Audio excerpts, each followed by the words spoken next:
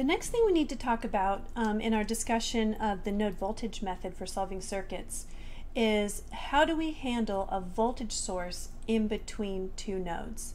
When that happens, we have this, we call it a supernode, and we have a neat little trick for solving that. So let me show you an example.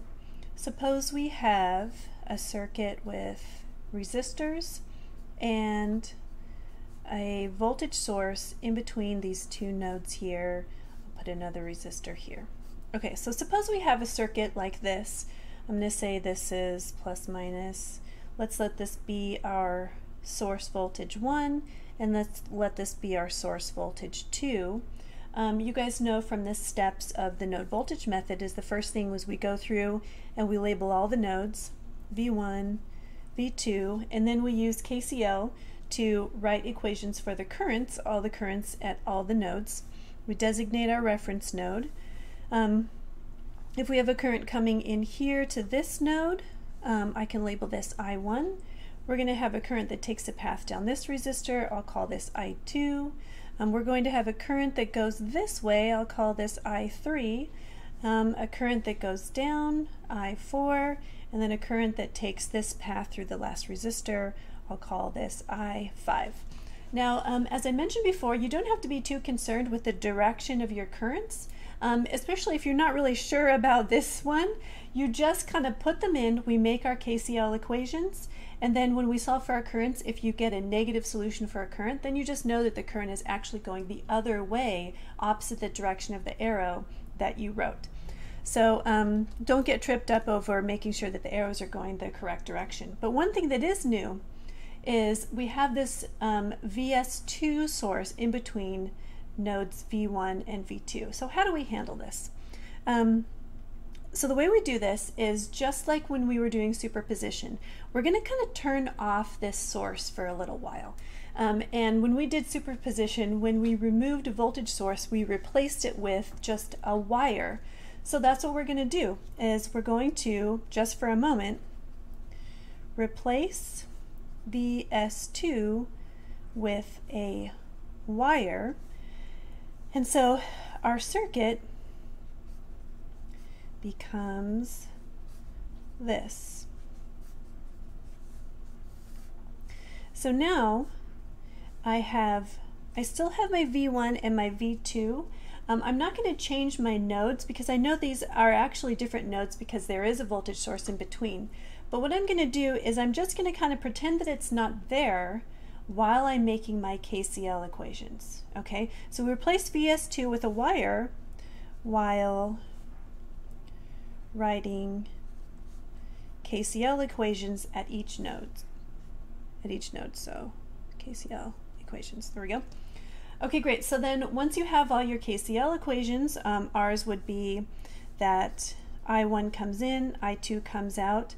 This I3 is actually going to be split amongst I4 and I5. I3, I4, I5. So our KCL equations for this particular example would be I1 comes into V1, and then we have I2 coming out. We have I3, which is split between I4 and I5. So I can just replace that I3 with I4 plus I5. So there's my KCL equation. I took out this source that was between the node in order to write this equation.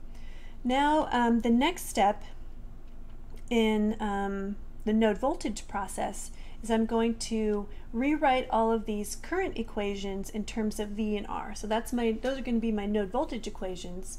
And the way I would do that is this is VS1. This would be VS1 minus V1 over the resistor between, I'll call that R1, is equal to V1 over R2 plus I4 is going to be V2 over R3, I'll let this be R4, plus I5 is also V2 divided by R4.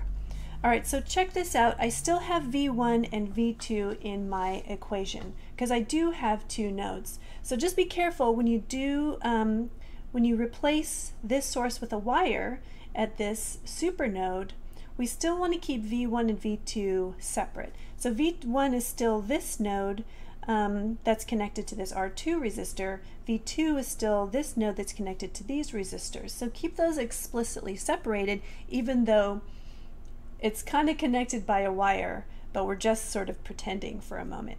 So once we've done our pretending, we have our node voltage equation. Now we're going to come up with this, I'll say, at the supernode. At the supernode, we have that the difference between these two nodes is going to be the value of this voltage source here.